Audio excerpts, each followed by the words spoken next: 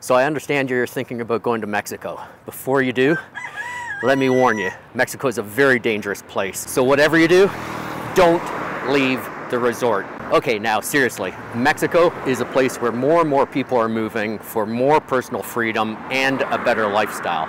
I'm here in Santiago de Querétaro to talk about some of the misconceptions about Mexico. So I've been talking about Mexico for some time now, and my viewers would know that I've spent a fair amount of time here. More and more Canadians, Americans, and Europeans are choosing to move to Mexico. And in fact, over the last couple of years, the number of people applying for temporary and permanent residency has gone up significantly. I see them here. They're people who want to live a more free life and to reduce their cost of living. They want more freedom to run their businesses, want more freedom to live their lives. But despite this, there's still a lot of misconceptions about Mexico. They don't speak English in Mexico. Okay, yes, Mexico is a Spanish-speaking country, and if you're planning to come here, then it's probably worth it to learn a little bit of the language. You know, what I found personally from my experience is the more Spanish I speak, the easier it is to communicate with people, and the value of that communication is being able to meet people, you know, get to know them to some degree, people who I might not otherwise be able to talk to without learning a little bit of their language. Traveling to Mexico is similar to traveling to other countries where English isn't the first language. And that is that you will often find people who do speak English. Usually it's amongst the younger generations as well as the higher educated. One thing that I can say about traveling around Mexico, what I've found is that the people here in Mexico are incredibly friendly, and even when they don't speak English, they always try their best to communicate with you. Yes, you should learn some Spanish to get by here, especially if you plan to live here for some extended time.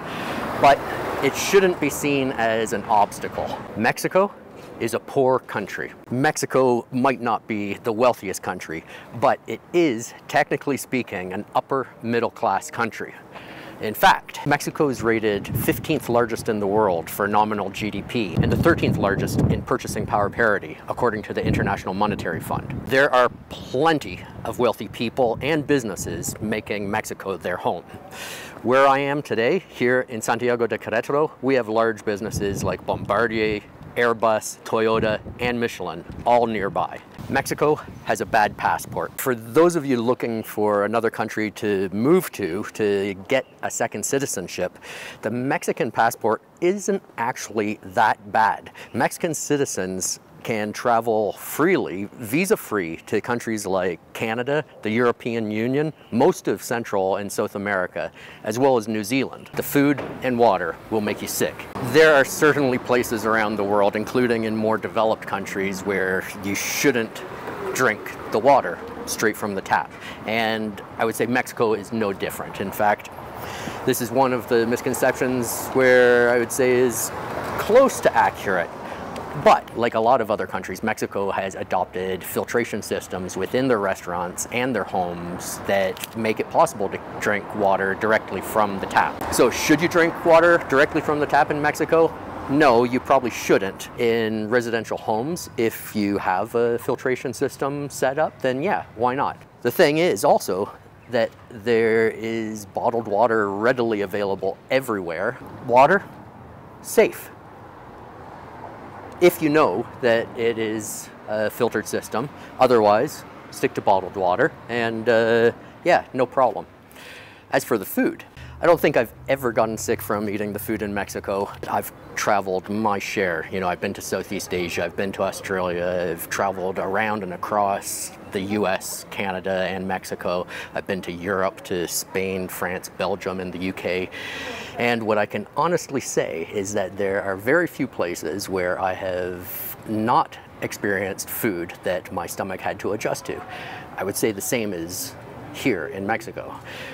I would say the food is safe to eat, but you will always find whenever you travel outside of your country or your region, something that might disturb your tummy a little bit. It's too hot in Mexico. So as a Canadian, I wanted to move somewhere that I could escape the cold Canadian winters and not be somewhere where it was overly hot, where I found myself stuck inside in the air conditioning all day.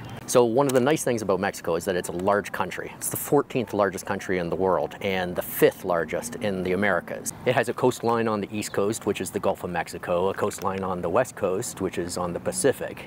And then in between, it has a variety of different landscapes, from deserts, temperate forests, and jungles. There's no question there are areas in Mexico that get extremely warm, but there are also more temperate areas like Mexico City, for example, which has a median temperature of 15 degrees Celsius, and in summer months the average daily high is only 26 degrees Celsius. If you're looking for a more comfortable place to live, get out of the freezing temperatures of Canada, for example, Mexico does have some great options for you. Mexico is a dangerous country. So there's really no question that Mexico is infamously and statistically known as a dangerous country. But the thing is, there are a lot of dangerous places around the world, and in most of these places you can find dangerous places as well as places that are relatively, if not completely, safe. So take for example where I am now today, Santiago de Querétaro in central Mexico. Querétaro is known as a very safe place, and in fact, according to Numio, it's a city that's safer than even many Canadian cities. So are there dangerous areas in Mexico? Yes, of course there are, just like there are dangerous areas in any country. If you're planning to live here, move here permanently or temporarily, it's relatively easy to find an area in Mexico that you can have a very safe, secure life.